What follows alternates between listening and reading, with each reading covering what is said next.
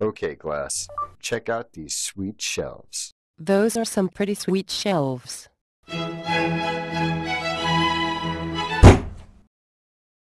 Alright, so Google Glass's Explorer program is clearly wrapping up because they're letting ordinary jerks like me wear them now.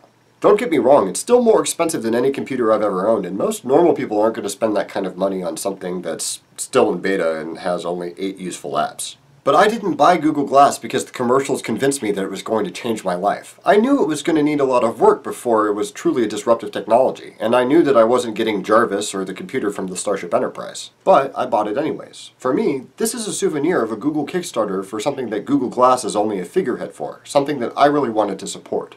In 1958, mathematician and grandfather of computer science John von Neumann suggested that technological development was going to continue to accelerate to a certain point, beyond which we would be totally incapable of conceiving what human life would be like, a sort of 88 miles per hour of technological history.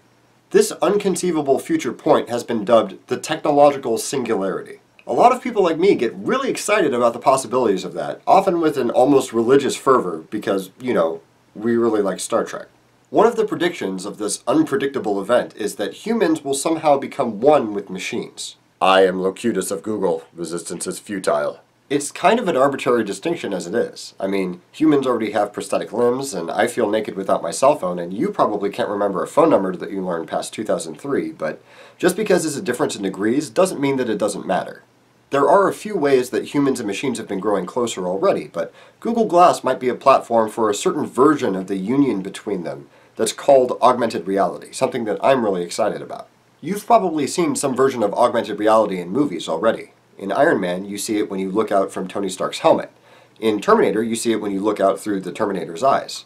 The little floating text things in Sherlock are also a great example. Augmented reality is a real-time overlay of information on top of the real world. If you're eating your lunch and look down at it, maybe you see how many calories are in it. If you're working on your car, maybe the bolts that you need to remove are highlighted. The reason that I'm excited about augmented reality is that it would make the distinction between the information that you can remember and the information that you can access obsolete. And although it's partially because I can't remember what day of the week it is, it also has massive implications for the sorts of things that human beings ought to learn. Google Glass is designed to be a sort of floating window to the network of information that we've attached ourselves to.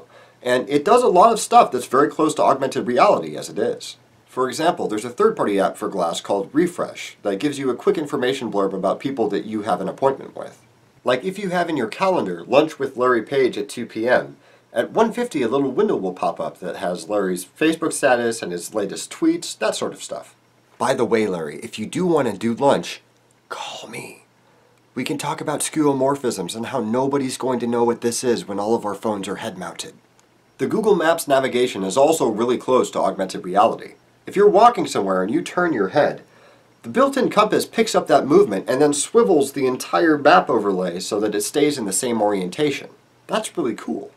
Now, there's no reason that you couldn't do these things on the smartphone instead, but they do make a lot more sense on this thing, especially in the context of augmented reality. And the physical shape the technology takes, whether it's a keyboard, a trackpoint mouse, or a touchscreen, really defines how the software that's written for that technology evolves. Like playing Angry Birds on a keyboard is technically possible, but you'd have to find some very bored programmers and give them a lot of beer in order to make that happen, and people would still prefer to play it on their touchscreens. And think of how you'd be watching YouTube right now if this whole mouse thing hadn't taken off. The bottom line is that right now, Google Glass isn't much more than a smart Bluetooth headset with a heads-up display and a camera. It doesn't do anything that you can't do with a smartphone already, and the battery life isn't great, and sometimes the user interface can be a little bit awkward. But the physical shape of this technology might be just what we need to make augmented reality, reality. The chance of making that happen is worth the investment for me. And I'm a little bit of a Google fanboy, so I'm happy to see them taking a crack at it. What do you think? Will Google Glass become Jarvis? Is the technological singularity actually happening, or is it just a pipe dream of sci-fi fans? Do I look like an idiot in these? Leave comments, let me know what you think. Thank you for watching. Don't forget to blah blah subscribe blah share, and I'll see you next week.